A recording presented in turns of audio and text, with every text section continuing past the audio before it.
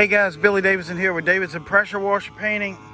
We're doing some parking lot striping today. We're actually doing it in the daytime because tonight it's supposed to be some rain coming through. So we got the proper paint selected. So it'll go down on this black top. This is kind of an older black top. It's been beat up a little bit. It probably needs resealing at some point in the near future. So we're using a specific type of paint that will lay down pretty good on this right here and also dry pretty quickly and be ready for the weather coming in tonight. So picking that proper paint for each application is real important. If you use the wrong paint when it rained tonight, you would have yellow lines, bleeding yellow paint all over this parking lot. Got an Apex over here doing a little touch-up work on the some of these lines. It's been a few weeks since we came in and prepped it. Due to the weather, you know, we had to put it on delay, but we're kind of getting it knocked out now. This parking lot has been needing restriped for several months now. We just been so booked up, we hadn't been able to get to them. Actually, we stay booked up anywhere from 3 to 5 months on striping.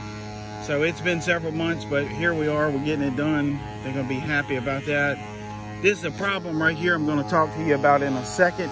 If you ever run across it, I want to show you a few other things. Bunch of it's really nose-to-nose parking. I mean, that's nose-to-nose parking, but most of it's just straight 90-degree parking.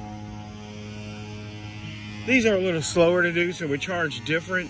Now, if this was nose-to-nose like these, but they were straight through, like they got the wheel stops, so you can't actually go through. So that's single, basically treated as single line parking when we price it, as you see in our pricing video on our All Pro striping course. Now, if these were where we could start here and just flow right through and stripe the entire line without stopping, we can give them a reduced rate because we only have one start and one stop per 2 lines, so it goes much faster for us, and so we could charge a little bit less. But these little singles, I mean, you start, stop on each individual line.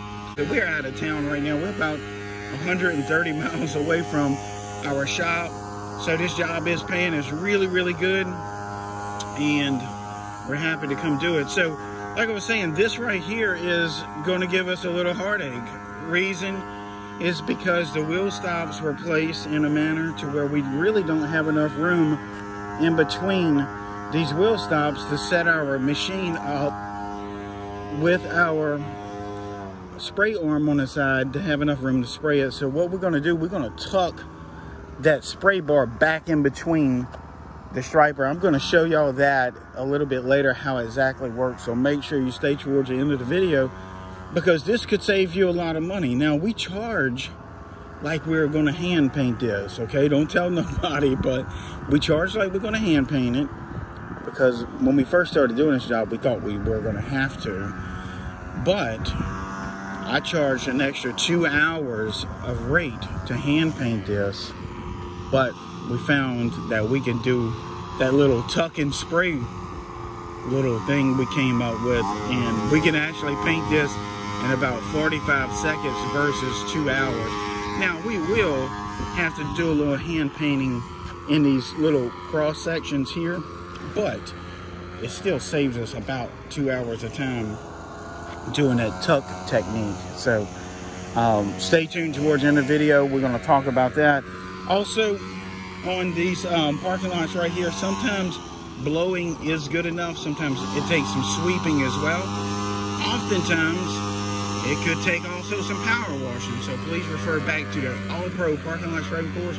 We go over each of those items very carefully and show you exactly which ones to do, which ones you don't have to do. It could save you a lot of time and earn you more money per hour if you kind of know the nuances. There'll be a link down in the description to the All Pro striping course as well. So we're going to join Big Chris right here and kind of give you a little shot of what we're doing here. Again, we're doing these single 90-degree parking lines. And guys, listen, I get this in the comments all the time. Does this surface have to be extremely clean? The answer is no, it doesn't. Does it have to be relatively clean? Sure. You know, you don't want to paint over grass if possible. You don't want to paint over mildew for sure. But if there's a little dirt and sand on the ground, it's fine it actually does not that big of a deal. Plus, that spray tip's pushing out about 2,000 pounds of pressure. So if there's some little granulants as he's pushing along, usually it blows them out the way. And the ones that do get encapsulated in the paint, it's not that big of a deal as long as it is a dry material and not a wet material or organic like mildew or algae or something. So again, we're going to do these right here, all this. Now they got some long lines over there. Those pay really good. Those are 75 feet long each. Now they'll take a lot of paint, so you obviously got to charge for them. Those are about 3 lines worth of value versus these lines here because they're 3 times as long. These lines generally are about 18 feet. That's another common question I get. How long is a parking line? Generally around 18 feet long. These look a little bit longer. I think they were laid out in a way that would maybe allow larger vehicles and stuff. But sometimes if you're going to have to put a wheel stop in, these lines need to be about 20 feet long because the wheel stop is offset about 18 inches. So think about that. That way so you don't have an incidental tap bumper to bumper. So they got to be offset, you know, pulled back and offset a little bit. So we're going to hang tight with us, please. We're going to show you some more stuff. We're going to show you a tuck technique in a little while. Guys, it's got to be at least 102 degrees out here. Maybe my truck said 101 a while ago, sitting in a parking lot, and I think it's every bit of that. Hey, it's hot, but guess what we're about to do? We're about to go make a few $1,000s, so y'all hang tight, and we'll be right back. So guys, I want to show y'all something here. One of the big myths about striping is that we got to put cones out and block it off and all that stuff. We literally striped these lines probably 2 minutes ago, like 120 seconds ago. So let's see how dry they are. Nothing.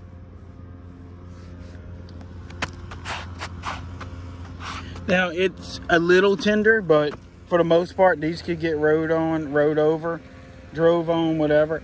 I probably wouldn't want a car coming in here twisting on them because we can get some hot tire pickup for the next 15 minutes. But using the correct paint, you're good. You know, now you come out here and use the wrong paint and, you know, this stuff could be wet for 2 days out here. Guess what? They're going to be open in the morning. So if I use the wrong paint, all these lines were wet. Imagine my insurance probably wouldn't be happy about it. You know, people getting out their car, getting it on their floor mats, inside their nice car, walking it across the parking lot, having yellow footsteps everywhere. I laugh because I seen this happen to one of the guys locally in my town. I went over there. It wasn't extremely local. It was about 20 miles from me. I was washing. He was trying to stripe this parking lot. I approached the gentleman. I was like, hey, you know, I introduced myself to him. I was like, I don't mean to try to tell you what to do, but if you put this paint on the ground, it's going to be wet tomorrow and maybe even the next day because the temperature was a little low. Well, he pretty much told me to mind my own business, and which I probably should have, you know. It is what it is. Sometimes I don't have much of a filter. I said, yes, sir. I said, call me if you need any help. Gave my business. I went to hand him my business card. He said, I don't need that. So that was it. Next day he called me. He must have remembered me introducing myself, my name. And he's like, hey, I was the guy that was striping out there. He said, those lines are still wet. Could I blow torch them and heat them up? I was like, no, sir. That ain't going to work either. You know, paint doesn't dry. Paint cures. You know, we always say, is the paint dry? But really, scientifically, it doesn't dry. It cures. Kind of like concrete. So it's a chemical reaction that causes the curing process. So I said, no, he's not going to do it. And so I said, the only thing you do is go rope it all off and just stand out there for hours and hours and only no one drive into that section. Because sometimes you'll put cones and rope it off and 10 minutes later somebody breaks right through it. So he did that. He stood out there for about 6 hours, you know, babysitting him. He sat in his truck. He called me a couple of times. He's a real nice guy. Once we got to talking and, you know, that sort of thing. And, you know, every now and then we still chat. You know, he'll call or text when something comes up. But, you know, that just shows you that, you know, it doesn't mean you're a dummy or you're not smart or you're uneducated if you use the wrong paint. It can happen if you just don't know what you don't know. So I tell guys all the time, do your research, get your education on this striping before you attempt it, because you don't want the first few jobs to end your career. Your career will be over before you get started. So anyway, sorry about that long rant, but it just popped in my head there and reminded me over it. So we're gonna get this done. It's coming out really good. We're just really hoping that this rain stays away. And look at this stuff over here. Oh my God. Yep. So that's what we're fighting. And now the wind is blowing from left to right, so this may scoot on around us. But they're calling like for 15% rain up until a certain time this afternoon, and that's what we're wrestling against. So guys, anyway, don't forget, I'm going to show you that tuck technique at some point today, so don't go away. If you like the video so far, please hit that thumbs up button. If you don't like it, hit the thumbs down button. Either way, let me know if you dig this type of content. This basically, I call it on the fly video, and I don't have no script that I'm going by. I'm just talking about this stuff. Sometimes I get carried away. I'm so passionate about striping. This has changed my life, and a lot of other people too. And don't get me started on that, but it really has. You know, I eat what I want to eat. I live where I want to live. I drive whatever vehicles I want to drive, wear whatever clothes I want to wear. Money is not an issue, but it is hot out here. So pick your poison. You know, you're going to stay at home and struggle financially, or come out here and do something that's challenging. It's hot. You know, we got ice chests, so I'll be fine. Big Chris and Apex is fine. You know, it's hot. It's challenging. You know, there's a learning curve to it. But, you know, come out here and make a few $1,000s a day. And if someone can show me something better than that, I'm all ears, you know. I'm open to learning more about anything that'll pay me $5,000 or $6,000 a day. So anyway, hang tight. I'm going to show you that tuck technique here in a bit. And let's see how that works. So guys, this is something that popped up. We have to move this little camper that's been placed in our way.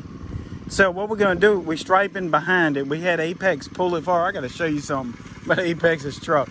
So Big Chris is going to go hit that. Now that's going to be dry like in 5 minutes. And we're going to just roll this thing back really easy. And then hit these lines. So I got to show you this.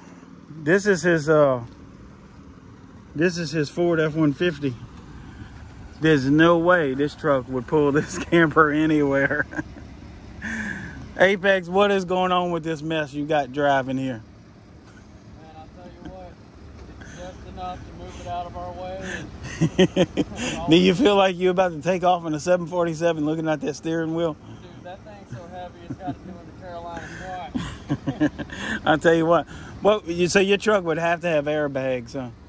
I would need a bigger truck. Bigger truck. Yeah, for real. Man, like a 250. A leveling kit, a 250 something. Let's look out the windshield. Where I can almost like exclusively see the sky. I'm like leaning back. 747 pilot. You clear for takeoff? There's ATC 2759, or you're clear for one-way 1741. All right, so we're gonna wait till that dries off back there, and then we're gonna slide it back and then unhook it and then stripe these. So guys, this is all in a day of striping the parking lot. What's the weight on it? We got the police department out here and everybody. They're about to throw Jacob on the ground. What's the weight of this thing? Probably a good 8,000 pounds, I would guess, 8,300. 7,621 pounds. And that's the dry weight. So I was close, 8,200. So yeah, dude. imagine with a little bit of water on board, a couple items, few canned food, propane tank. Yeah, I'm not completely bottomed out. The truck's only supposed to tow up to 8,300 pounds, but I'd say that's a little generous of Ford to claim. Right. You know? Well, you got your little bit of skid back there, but that's I don't think my Tundra would squat that hard. Factory stuff would be about the same as mine. Right, yeah. It's pretty tight. You wouldn't steal this one for sure. Oh, no. Not with this officer here too. You try to steal this one, you just get hung up on the curb down there. Now look at this, guys. We're gonna have to leave a comment in the box below. The Tundra's got it on there. It ain't even squatting really. Just a little, but don't tell Apex. I told him it didn't even squat my truck at all. He's kind of upset right now. That's good, Apex. I'm picking on him by that Ford squat. And I like Ford too, but it's hard to beat a Tundra. It's squatting a little bit, but that Ford looked like it was gonna give up on that other camper, Jacob. It was like it was tapping out. I'm shocked. All right, guys, y'all let us know in the comment box below what is going on with Apex's Ford for F-150. What year is it? 2017. 2017. It's got the itty bitty V6 in it. It's got the twin turbo eco boost. I always pick on about it. All right, we're gonna we might have to hook up another one, so y'all hang tight. We got Big Chris over here making some money. I'm about for a water break, y'all. All right, guys, this is what we talking about, the tuck technique, where we tuck that arm back inwards near that front tire. It's difficult to stripe like this, but it surely beats hand painting. Like I said, this is too narrow in here for our machine to fit. You can see Chris has happened to very carefully guide the machine. And obviously that's finished product. Let's catch back up. So that packed back tire is straddling that line. Come on down here.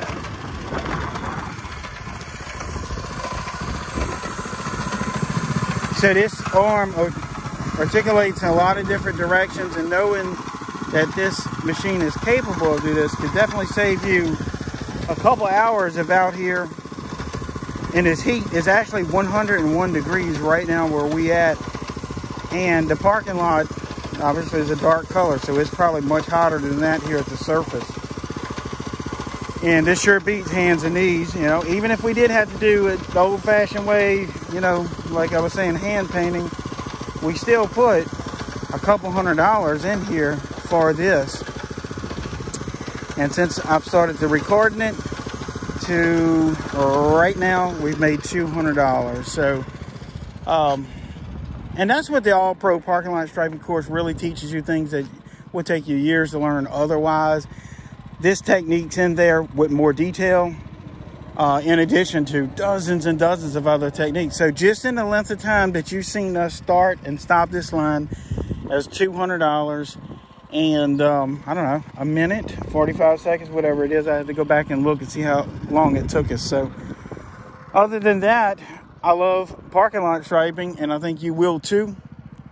If you go get into it, we got a little bit of touch up, clean up, and riding back to our shop, which is a good bit from us. But we're gonna stop and grab something cold to drink and a sandwich. A cold sandwich is good. I'm fighting with this weather over here, so it's starting getting about that time. Now, if this rain can hold off another 5 minutes, we're good, and it is. So, but this storm is actually blowing right towards us. So we just in the nick of time we're getting this done. They got a little bit of touch-ups to do, and then the sky can unload on us. We wouldn't care, because all of this will be rain ready within 5 minutes from right now. And because we've chosen the correct paint for it, the correct application, the correct surface, the ambient temperature, the humidity. We change our paints often because of different atmospheric conditions. Also, not only the paint that we use, but the viscosity of the paint. We have it a certain viscosity. We're using a certain spray tip. Of course, we go over all of that in the All-Pro Parking Lot Striping course very extensively.